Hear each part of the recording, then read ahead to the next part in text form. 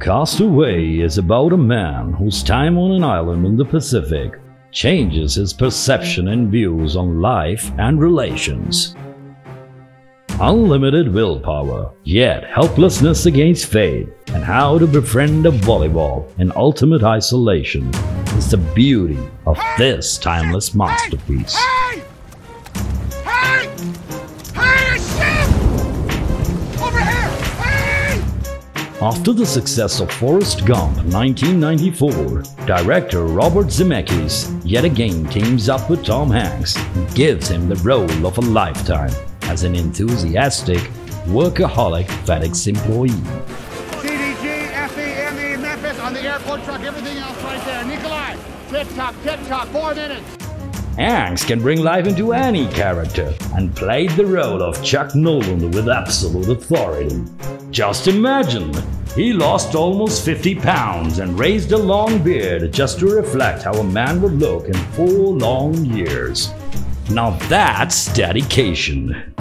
Zemeckis starts off with a brief introduction to all the characters of the film.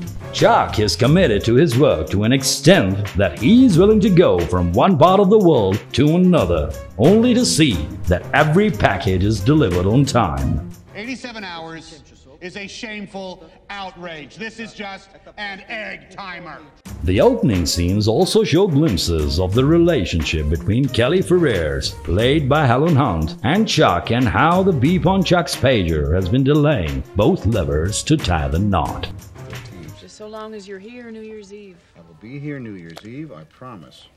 Chuck promises Kelly to meet up with her on Christmas before departing for Malaysia on a FedEx cargo plane. Chuck is presented with a family heirloom by Kelly. Mark my words, he's gonna love it. I'll be right back. In the next sequence, we see Chuck and some of his team members in a fearsome plane crash. The terror and fear showcased by Chuck during this event is not for the faint-hearted, and the execution is top-notch.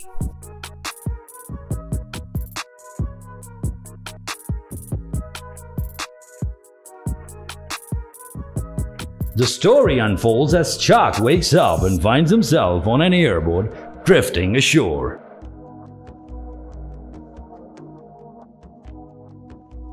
Hey! Anybody? You see Chuck's desperation for help in the melancholic feel in which Chuck shouts out to the island in hopes of hearing anyone say something back.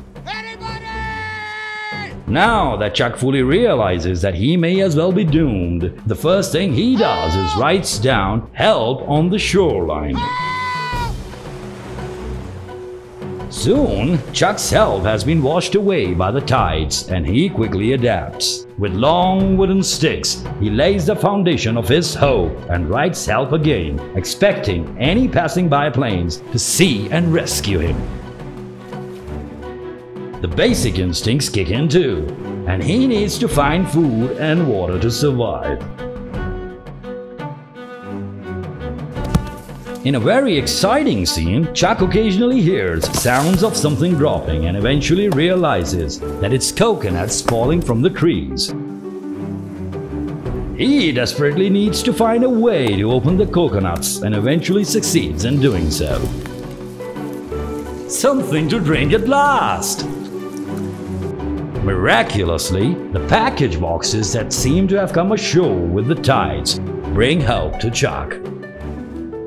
Chuck gathers up the courage to start exploring his temporary abode, or as he would think. During these escapades, coral reefs damage his feet when he attempts to find fish in the water, and he smartly shortens his pants and wraps the cloth around his feet to manage. Chuck sees a rock mountain and intends to survey his location from atop.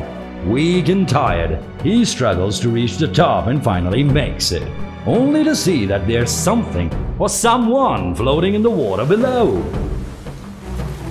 Chuck rushes down only to see that it's the dead body of the pilot of their plane.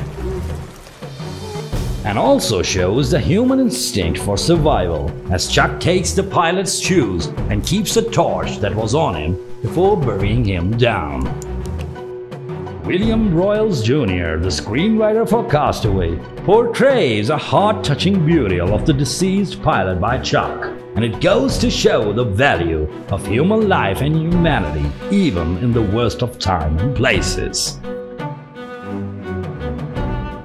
It's been a few weeks now and Chuck cannot survive on coconuts alone. He is reluctant to open the boxes to see if he can find anything worth his use. Not much goes in his favor either when he finally starts opening them up, as only a few items seem usable. These include a pair of ice skates, VHS tapes, paper, a dress and a volleyball. Chuck decides not to open the last box with little angel wings on it. The wings on the package gave hope to Chuck, which as he states near the end of the movie when he finally delivers the package and leaves a note. This package saved my life. Spending his days on the island now, Chuck holds on to the volleyball who he named Wilson and eventually grows fond of him. You gotta love crab. The nick of time, too. Couldn't take much more of those coconuts. Coconut milk's a natural laxative. The solace he finds in speaking to Wilson, not as a volleyball but a friend, is so remarkably close to the human connections we all feel and live for. There are many scenes to cherish amongst the two. Sharing his feelings of missing Kelly with the picture in front. Confiding in Wilson when he takes out his teeth. Or the most emotional one, my personal favorite, when he loses Wilson to the high tides and rough weather on trying to leave the island after 4 years. It makes people watching the movie say out loud, Wilson! I'm sorry, Wilson! Wilson, I'm sorry! There are a lot of things one can and should take away from this amazing feed. Although silent in nature, there are scenes near the end of the movie that are as dramatically sound as they are thought-provoking. Many people do not heed the importance of these certain scenes, such as when Chuck lays down next to his bed at home and goes into deep thought while turning the light lamp on and off. Or the scene where Chuck takes a long look at the food on his table after the party at his home. Some might take away the unpredictability of life, the abundance of the little things we take for granted, or what Chuck feels while holding that piece of food in his hand.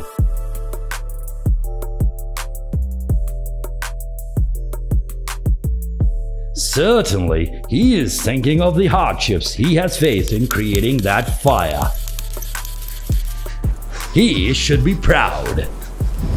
I did it. We sincerely hope that you take away a chunk of goodness from all this. Thank you for tuning in.